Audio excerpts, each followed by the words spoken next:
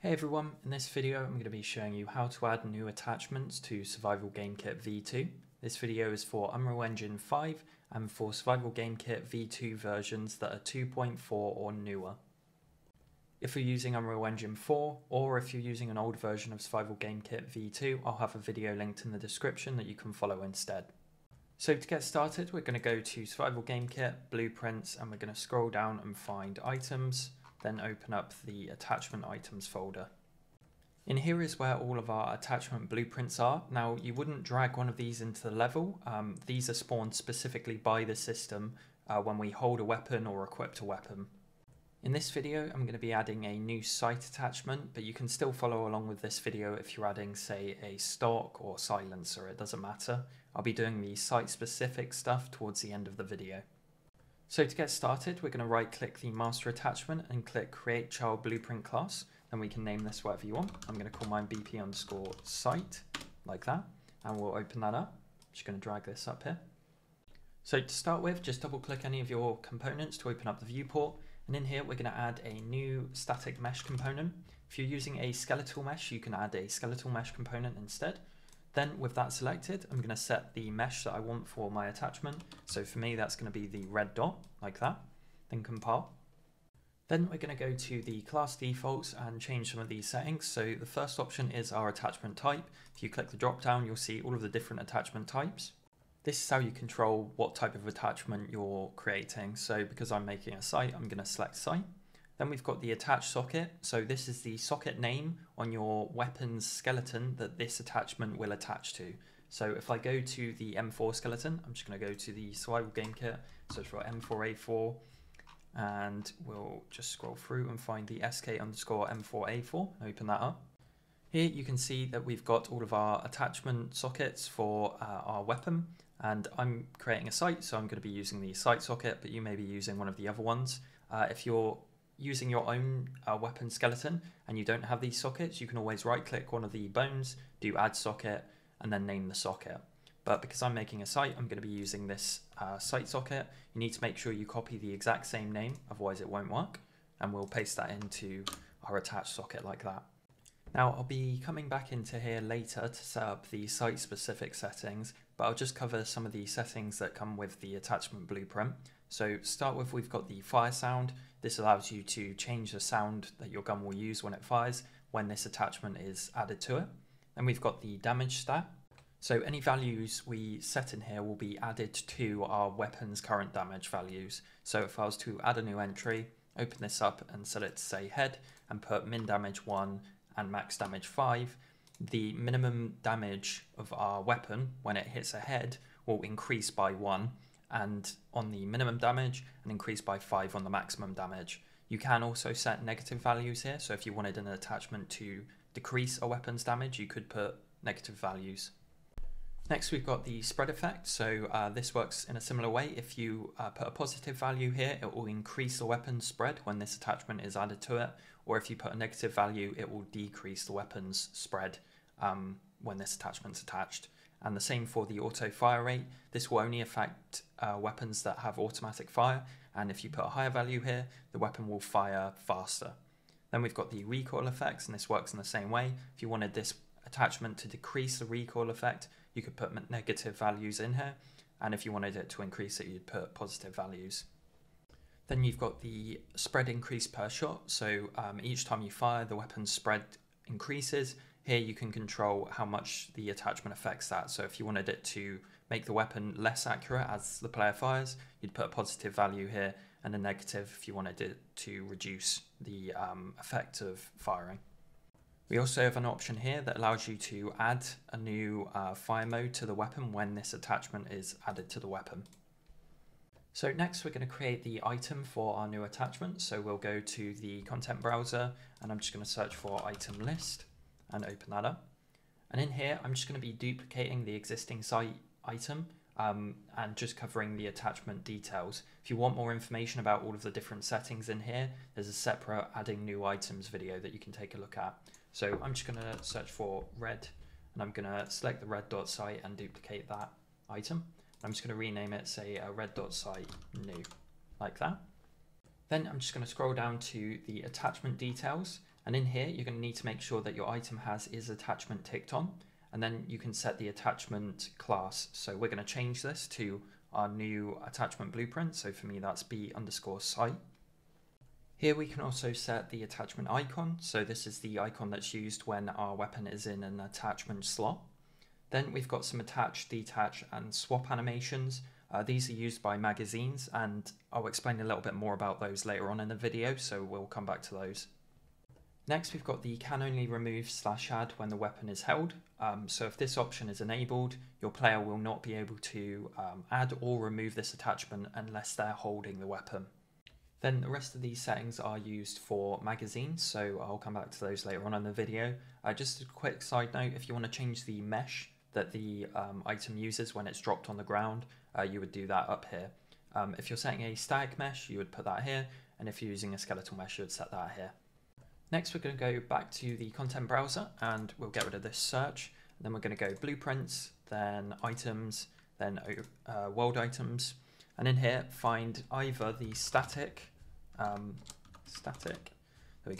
master item or skeletal master item. This depends on if you're using a static mesh here or a skeletal mesh. So I'm using a static mesh, so I'm going to be using the static master item. Just right click it, do create child blueprint class, then here call it BP underscore, I'll call my new site underscore WI. Then we'll get rid of this search. I'm just going to search for new and open up our new site blueprint that we just created.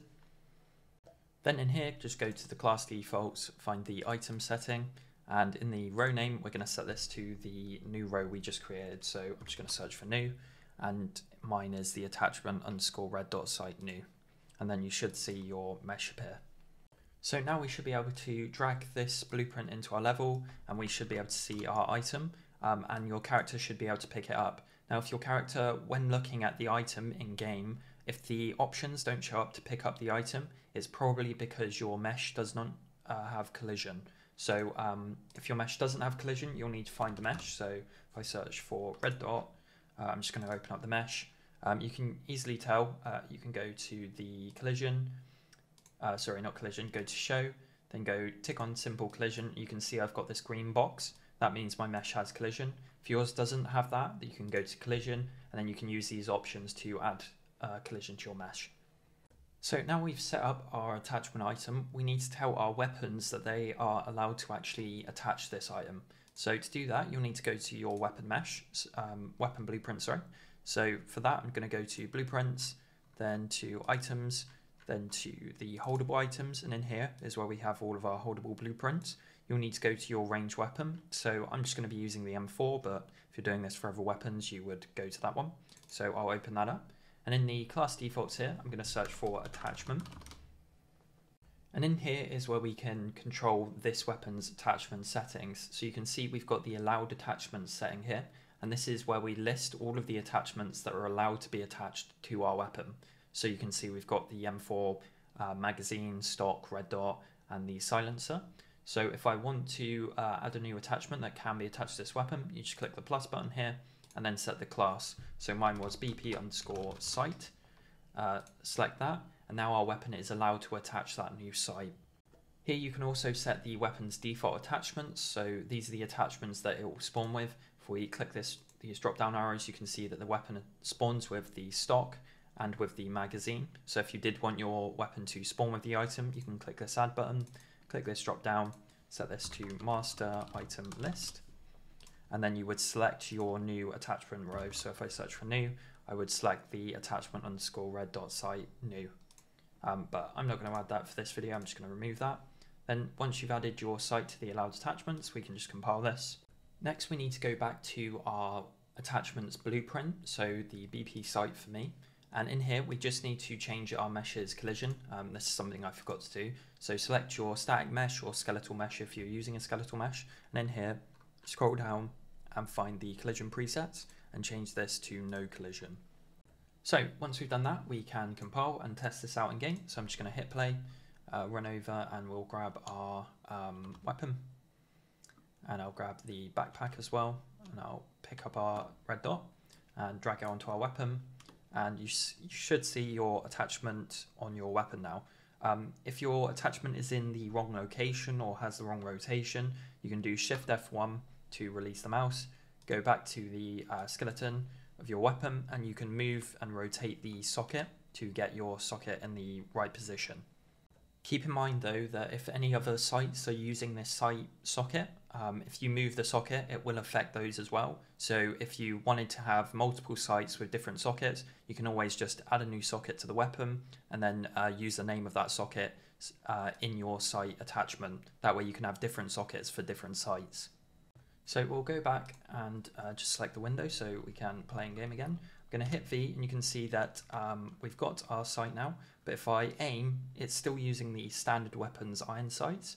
So what we'll do now is set this up so we can adjust where the weapon goes when we ADS. So this is the part where I'll go through site-specific settings. If you're adding, say, a new muzzle or stock, you can probably just stop watching the video here. This next part is just going to be for sights. So the first thing we'll do is do Shift F1 to release our mouse. Then we're going to go to the character's skeleton. So for me, that's going to be the, if we go to Survival Game Kit, then to Meshes, Skeletal, and find the SK_mannequin. Open that up. If you're using a custom skeleton, you will need to go to that skeleton. Then we're going to search for hand, and we're going to select the right hand IK. I'm just going to pull this window out and move it sort of down to the corner here so we can see it while we're playing. So something like that. Then we're going to go back to the content browser and in here go to Survival Game Kit. We want to open up the M4 anims layer. So go to Animations, Layer, then find the M4A4 anim layers. Open that up. I'm just going to drag this up to the top here. Then go to your class defaults. And because we're editing the first person, I'm going to scroll down and find the first person settings. So down here, open up hand IKs, then open up first person aimed right hand IKs. And I'm going to copy the location and I'm going to paste that location onto our right hand IK. So paste that onto relative location and then do the same thing for rotation, paste that onto relative rotation like that. Then in our anim layers, we're just going to scroll up and turn on adjust right hand IK like that. Then we'll go back to the showcase and in here now we can move the socket in our weapon to actually change the location of our weapon. So something I recommend is just make this window a bit smaller. Like that, and tick on this option here. This allows you to use world coordinates for your widget. So if we select that, it will just make moving around the weapon a bit easier. So if we select W, we can move this around now, and you can see as I move the socket, it actually updates our weapon. A couple of things, make this window a little bit bigger.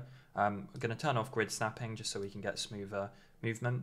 But little tip as well is the closer your camera is to this widget, the smoother the movement will be, so you can make finer adjustments. So I'm just going to try and get the camera a bit closer. You can see that now I can make more fine-tuned adjustments, and we can just use this to position our weapon so that our red dot lines up the center of our screen. You can also rotate this as well, and it will rotate the weapon, but this position I'm happy with, so what I'm going to do is just make this window a bit bigger. I'm going to copy the relative location, so copy that, then go back to your weapons attachment blueprint, then in class defaults we're going to need to paste this into this option here. So before we can do that, we'll just exit out of Play and Editor. Then in the, where's the setting gone? In the ADS camera transforms, click the add button. Then here we're going to set our weapons skeletal mesh, so M4A4. Then we'll expand the drop down here. I'm going to paste the location in here and copy the rotation and paste that into rotation like that. And this tells the attachment that when it's attached to this weapon and we aim, we want to use these values. You'll also need to tick on this option here to make sure that the site does use these settings that we've just set up. Now we can test this out, but the first thing we need to do is untick in our weapons anim layers, make sure that you untick adjust right hand IK. So you want to make sure that these are always off unless you're actively adjusting the hand IKs. So now we'll test this out. I'm just going to hit play and we'll run over and quickly grab our weapon. So I'll hold that, equip our backpack and pick up our sight. We'll attach this to our weapon, and now when I go into first person and I aim, you'll see that we're now using that location that we just set up when we aim. And if we detach our weapons attachment and aim again, it will use our standard weapons ADS location. So that's pretty much it for setting up your site and getting the aiming all working. In the next part, I'll just explain a few settings about the magazine attachments. So I'll just exit out of this and close our skeleton here. Now, the way that SGK is set up and the way that most games work is when you reload your weapon, the weapon mesh and the character mesh both play an animation at the same time that is usually made together in a 3D modeling program. And this gives the impression that the magazine is attached to the character's hand. Most of the time this isn't the case, it's just two animations playing at the same time. So the way that SGK is set up is that you have reload animations for your character and then reload animations for your weapon mesh. And those, the weapon mesh will animate the magazine bone, which moves the magazine, and usually then your character is also moving their hand in line with that magazine. So if we go to the item list here and we find the attachment settings, here is where we can set our animations for our character. So if we just quickly look up magazine and select, say, the M4 magazine, in here you'll see that we have attach, detach and swap animations for our character. Now the way these work is they have notifiers in the animations and they tell the system when we should attach the magazine to the weapon skeleton and also when we should destroy that magazine when we remove it. So if we open up this montage here, first thing you're going to need to do if you're changing or using your own attach and detach animations is the montage slot needs to be the upper body post AO. So you want to make sure that that's set in here. So if you would go to here and go to slot name, you would select this option here. Then if we select the animation and just click this option to find it in the content browser and then open that up, you can see that in the actual animation we've got notifiers that spawn the magazine and also attach it to the weapon skeleton. So again, if you were creating your own animations for reloading, you would need to make sure that these are set up in your attach animation. Then if we take a look at the detach animation, so I'm just going to open up the detach montage, you can see it uses the same group as our attach montage. If we select the animation, go to the content browser and open that up, in here you'll see that it's got different notifiers. You will need to make sure that if you are using your own animation, you have these notifiers added. Then in the item list, if we go back, we've got the swap montage, and if you open up this, all this is a duplicate of the attach montage, but it's had its blend out time set to 0. And this is important if you're setting up a custom animation, your swap montage, it'll be the same montage group, and it's just your detach animation, but it has its blend out time set to 0. Then heading back to the item list, if we scroll down, you can see that we've got the attach weapon animations and the detach weapon animations. So this is where you would set your weapon specific animations. These animations don't need any notifiers in them. And here you can also set a weapon skeleton. So for example, say this magazine could attach to multiple different weapons. You'll probably have multiple different weapon animations. So if you wanted to, you could add a new entry here, say P1911, and then you could set the animation to use when we're attaching this attachment to a P1911. In here you can also set up first person attach and detach animations if you wanted to. Then for magazine attachments, in your magazine attachment blueprint, you want to go to the class defaults, and in here you want to find the attach when unhidden option. You'll probably want this to be turned on, and what this will basically do is attach the magazine directly to the weapon as soon as it spawns. So those are essentially the steps for setting up magazines and magazine animations. One other setting I did forget to mention is in here we can adjust the FOV. So if you want your site to affect the FOV, so when you're aiming, you can just enable this option here and you can change the first and third person FOVs for when your attachment is added to a weapon. So that's it for this video. Hopefully you guys found this information useful, and if you have any questions, please feel free to leave a comment.